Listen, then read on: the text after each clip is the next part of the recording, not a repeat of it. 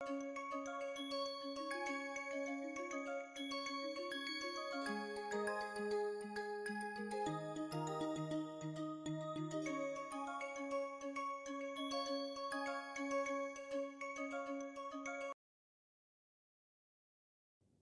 everyone. Once again I welcome you all to MSB lecture series on interpretive spectroscopy. Since my last lecture I started really looking into a lot of problems and giving the right kind of solutions. Real interpretation I started considering problems, although I was discussing many problems in between while discussing many of the spectroscopic methods. Let me focus your attention entirely to only looking into the problems and different ways of finding solutions when some data is given from any of these spectroscopic methods. So let's begin today with another problem. Solve the structure using the following spectral data. Molecular formula is given here. So I'm going to show you 1H NMR spectrum in a minute or so. Now first you look into the formula and try to make familiar yourself how many different type of elements are there in it. In this one, carbon is there, hydrogen is there, bromine is there and oxygen is there. So molecular formula is given, but structural formula is not given. That is more important. And now when this compound is given, we also know whether the compound is saturated or unsaturated, whether double bond, triple bond is there by looking into hydrogen deficiency index. So that formula I am sure you are familiar. Let me write again, C plus 1 minus half H minus half X, X is halogens, and half N. So this one should remember. This is the formula we use to identify hydrogen deficiency index. From this one we can get information about possibility of presence of a ring, double bond and triple bond. So if I use here 8 is there, 8 plus 1 minus 7 by 2 means 3.5 and minus half 0.5 equals 9 minus 4 equals 5. So that means here the deficiency is 5. 5 means certainly there is a ring and plus 4 double bonds. Now we know that ring is there means probably aromatic group, a benzene ring is there, and then that will take care of 3 double bonds and the ring. So now we have to account for 1 more double bond. So that means we have O, possibility of a ketonic carbonyl group or O-methoxy group or something would be there. Now let us, with this information, let us look into 1H NMR spectrum. You can see here, and in NMR spectrum first identify number of groups of identical protons are present, so that you can just see by simply counting the number of multiplets we see here. We have here 1, 2, 3, 4, 5, 6. 6 groups are there. That means you can clearly tell 6 different type of hydrogen atoms are there. When you look into a doublet is there, which is around 3.7 or something, say there is a doublet here, and then we have 2 triplets closely spaced. That means they have very similar chemical shifts, and similarly we have 2 more doublets, again they have very similar chemical shifts, and then we have a triplet far away, much de-shielded. So that means probably this could be due to a aldehydic or acidic. Acidic hydrogen means it doesn't show any coupling, so it must be aldehydic hydrogen. So that means we know now. And then by looking into this, probably it looks like they are from aromatic group. Now let us try to write down the structure here. First I would write a benzene ring, something like this. Then bromo group is there. So let me put one bromo group here, and then by just looking into this, probably there is a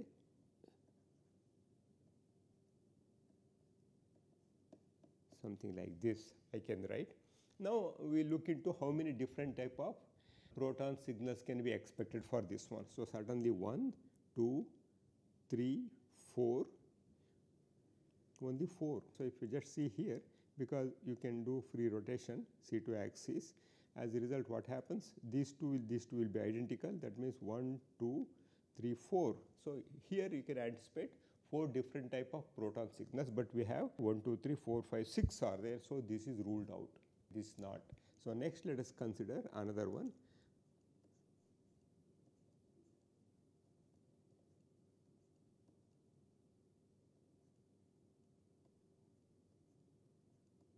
So now let me put it here.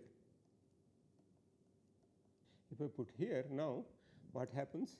1, 2, 3, 4, 5, 6, all are different here. And then once after identifying, now we have to check whether we get triplet pattern or not. For example, if I consider this hydrogen here, this is equally coupled to these two hydrogens. As a result, this can show a triplet, and similarly this hydrogen can also show a triplet, and this can also show a triplet, and then this one is coupled only to this one, show a doublet, and similarly this can show a doublet, and now this one would show a doublet here, this one, and this will show a triplet. This triplet is here. This is. So now we have identified the compound is this one. So now let us see what information. Yes. And now to further conclusion, we have 13C NMR also. 13C NMR, again it will tell you, if I look into 13C NMR of first compound, para-bromo substituted aldehyde, benzyl aldehyde. So you can see here 1, 2, 3, 4, 5, 6 carbon will be there. But again here we have 1, 2, 3, 4, 5, 6, 7, 8 are there. That means all 8 carbon atoms are non-equivalent. That means here if I just look into it in this ortho-bromo, 1, 2, 3, 4, 5, 6, 7, 8, all are different we are getting. So that means without any hesitation, one can assign this spectrum and write the structure for this one should be like this. This is the compound. Hydrogen deficiency 5. So now, yes, this is the compound here. Now we can identify signals. Yes, 7.33, 7.33 here, and these two are showing triplets, and then this is higher, and this is slightly higher than this one. This is a doublet again, and further high because next to bromo this is 1, and then 3.66 it should be a doublet. Here it is, okay, for this one, and then this hydrogen here, this one it is showing a triplet because of coupling with these two. Okay. So very easy, right? So this is how one can do very nicely interpretation. Of course, when we have molecular formula, we should first find out hydrogen deficiency index by simply looking into this formula here, and then you should be able to identify. So now, for curiosity's sake, let us try to analyze the spectrum of para-bromo. As I said, in case of para-bromo, we are expecting 1, 2, 3, 4 different type of hydrogen atoms. Okay, 4 different type of proton signals, and then 1, 2, 3, 4, 5, 6 different type of carbon signals. I have also simulated that one. Let us look into that now. Okay, so this is again for 13C. All the signals, chemical shifts are assigned here. Okay, so 199, you know, again keto aldehydic carbon will come here, and then we have here 6, and then 1 here. This is due to this one here. So now this is the one, the 4 signals. As I mentioned here, we should get 4 signals for this one. 1, 2, 3, 4. Yes, 4 signals are there. These two will be showing doublet, and this will be again a triplet. This one will be again a doublet here, and then this would show a triplet here. Very similar to ortho-bromo one, except for we have 2 more signals here because of non-equivalence of all the hydrogen atoms. And as I mentioned, in case of 13C, we also expect 1, 2, 3, 4, 5, 6 different signals. I have here 1, 2, 3, 4, 5, and then 6 are there. Yes, this is for para-bromo benzyl aldehyde. Now let us look into another problem here. An organic molecule shows 2 absorption peaks at 870 and 975 Hertz in a magnetic field of 3 Tesla. What are the corresponding chemical shifts in ppm? Okay, first, yeah, it is given in Hertz. we have to convert into ppm. Before you convert this into ppm, we should know, this is a 13C NMR, we should know first the frequency corresponding to 3 Tesla. To solve this problem, what we should do is first we should find out the frequency corresponding to 13C nucleus with respect to magnetic field strength of 3 Tesla. For that one, we should use this equation, h nu equals gamma h over 2 pi b naught. So, we know now nu equals gamma over 2 pi to b naught. Okay, simply if you use the formula here and then apply here, we have gyromagnetic ratio is given here 6.7263 into 10 raised to 7 to b naught over 222 by 7. By simplification of this one, what we get is 32.1 or approximately 32 Hertz.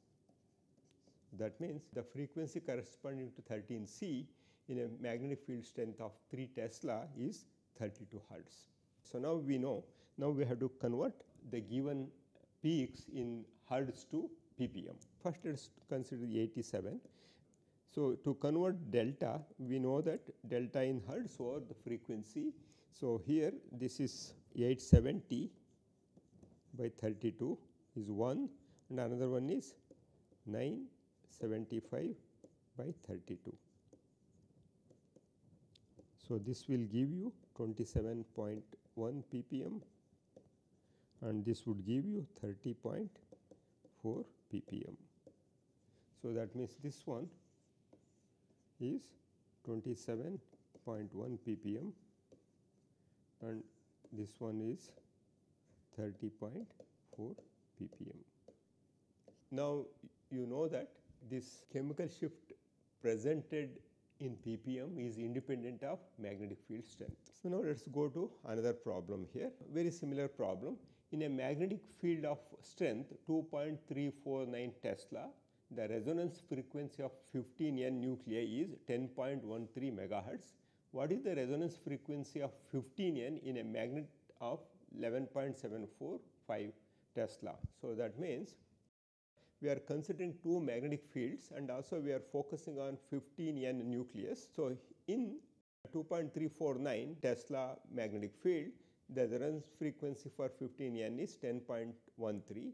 So now we have to find out what would be this value with a magnetic field strength of 11.745 Tesla. So it's very simple here. So again you use the same equation, h nu equals gamma over 2 pi to b naught. So h we can remove this one. So we can remember this way.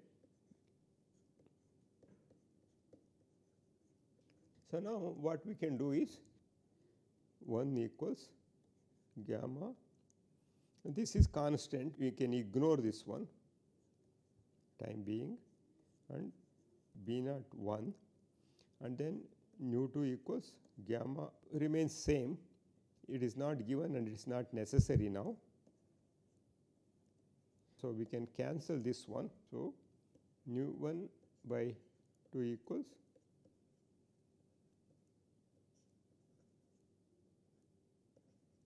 so let us say this one is given value here 10.1, and then we have to find out this one in this. So nu 2 we have to find out, nu 1 b1 is there and this is also known. Now nu 2 equals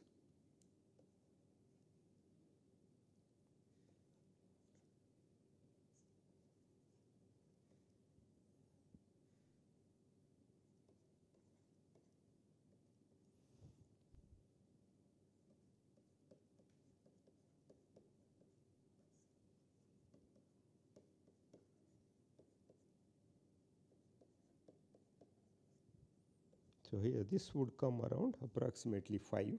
That means if you just simply look into the ratio of this one, this is 5 times more. So that's what we are getting here, and then 1.3. So this will give you 50.65 Hertz. So this is megahertz.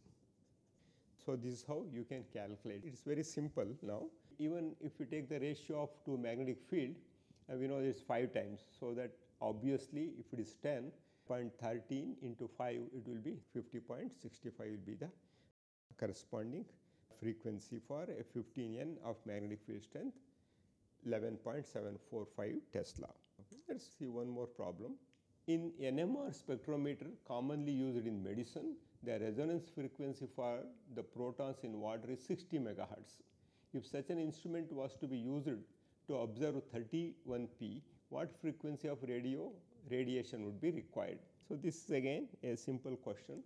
So here water, it is 60 megahertz, and then we have to find out what would be the frequency for phosphorus if the field strength is 60 megahertz. If the frequency corresponding to hydrogen is 60 megahertz, and then if such an instrument was to be used to observe 31P, what frequency of radio frequency would be required? So it's very simple. What information that is missing is gyromagnetic ratio is not given. Gyromagnetic ratio for phosphorus is 10.841 for phosphorus. For hydrogen, it is 26.752. This is very important. This is not given. Without this, it is very difficult to find out. So now let us see. B is constant. Magnetic field is constant. This we need at least here. So now we should be able to solve this problem.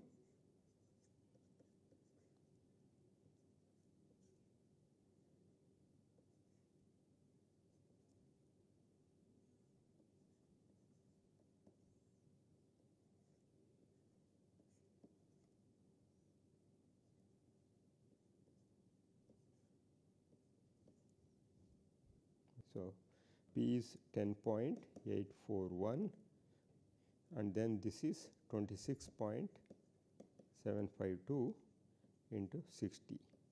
So this will come around 24.31 Hertz.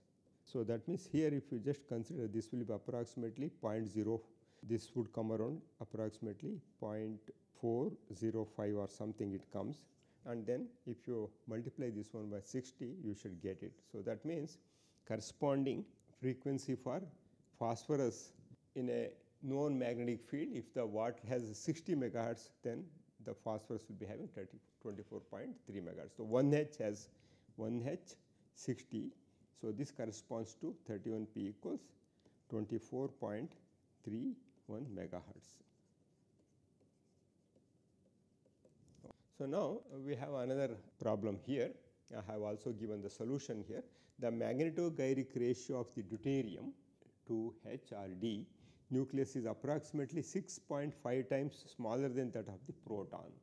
So in a magnet where 1H spectrum can be observed at about 400 megahertz, what is the approximate radio frequency radiation you would need to observe the 2H NMR spectrum?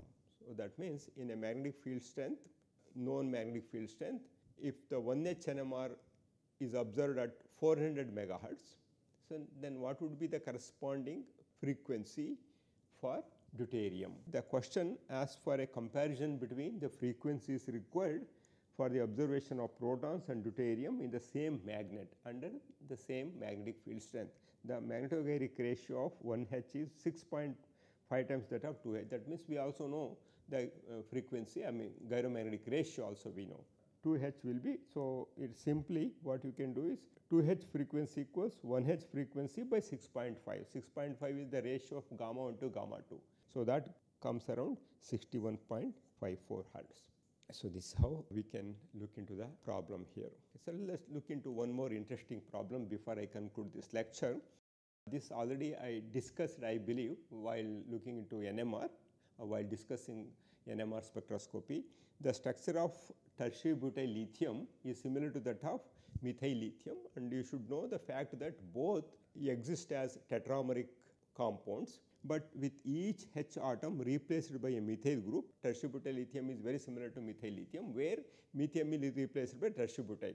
So 13C NMR spectrum of a sample of tertiary butyl lithium 4 times, prepared from 6 lithium metal. So here we are taken exclusively 6 Li isotope, consists of 2 signals. one for the methyl carbons and one for the quaternary carbon atom. The signals for the quaternary carbon is shown below at two different temperatures. This one is taken at 185 K and this one is taken at 299 K. That means there is a dramatic difference is there in the multiplet pattern recorded at 185 K and 299 K. So, how these signals arise, and then the further information is 6 lithium I equals 1. So, now we are looking into 13C spectrum. So, for this one should know the geometry of tertiary butyl lithium. I have shown you that one in here. So, let us look into this one here. The red ones are lithium and these are all tertiary butyl one, carbon having 3 tertiary something like this. So, now you can see they are occupying alternate corners. Lithium and T-butyl carbon are occupying alternate corners of cubane, and then you can imagine this one like a lithium tetrahedra similar to white phosphorus, and now each triangular faces of 3 lithiums, one T-butyl carbon is interacting, and then this leads to 4-centered 2-electron bond. Go back now, at 185 K we are seeing 1, 2, 3, 4, 5, 6, 7 we are seeing, and then at 299 we are seeing 1, 2, 3, 4, 5, 6, 7, 8, 9 we are seeing. So, now this we have to explain. So, that means at this temperature what happens if you assume lithiums like this in one of the place, and then we have the structure is static. As a result, this carbon is confined to these 3. When it is confined to these 3, what would happen? It is interacting with these. That means if I use 2Ni plus 1 rule here, so 2, 3 into 1 plus 1, so 7 comes. 7 is coming here. But on the other hand, at 299, because of fractionality, what happens? This carbon will be moving to another, and then this one, as a result what happens? So, each carbon will look into 4 equivalent lithium atoms. So, in that case if I use 2Ni plus 1, this is because of dynamics fractionality. Now, 2 into 4 are there. So, it is 9 lines. That is the reason we see at slightly higher temperature we are seeing 9 lines, whereas at low temperature it has a static structure. Each carbon is linked to 3 lithium atoms, and at 299 K due to fractional process quaternary carbon sees 4 equivalent lithium atoms. Hence, we see 9 lines. This is the structure, one should remember about that one. You can see here how this you can visualize each methyl group or tertiary group confined to one of the 4 triangular faces of 3 lithium atoms. With this, let me stop here and continue more problems in my next lecture. Until then, have an excellent time. Thank you.